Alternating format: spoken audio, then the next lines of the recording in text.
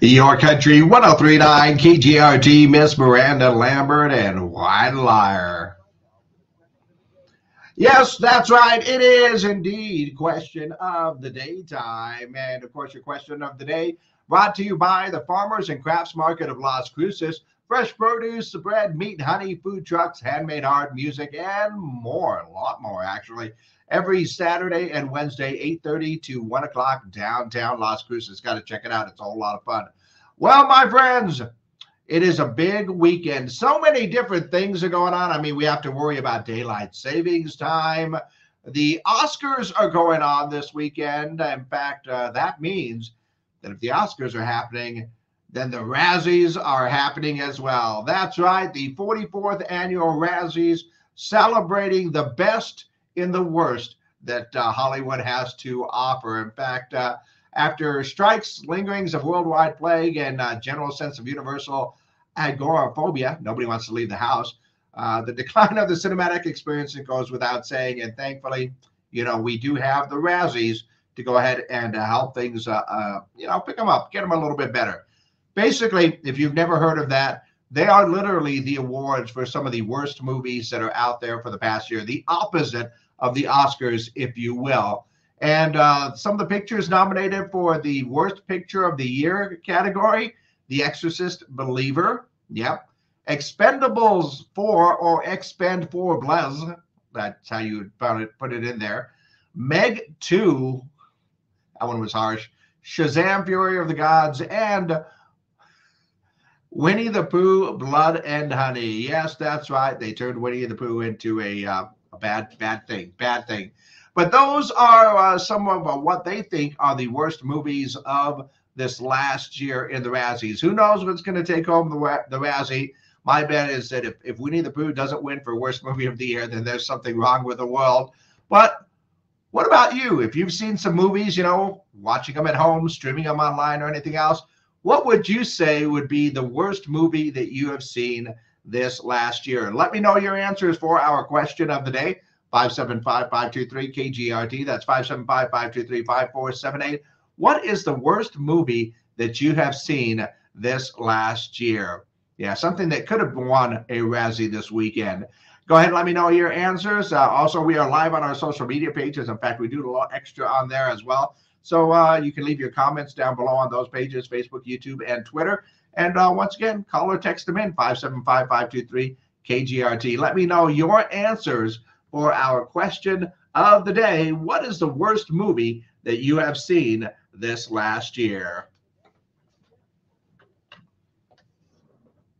I forgot to hit that button. Okay. We are exclusively up on our social media pages right now. So absolutely, let me know. What do you think is the worst movie that you have seen this last year? It could have been something you've watched on a streaming platform. Maybe it was a TV movie. Maybe it was one of your favorite worst movies that you like to watch every year. I don't know. But what was the worst movie that you have seen last year, in honor of the Razzies going on this weekend, celebrating the worst that Hollywood has to offer? So go ahead and let me know your answers. In the meantime, we'll take a look at what's going on in and around the world.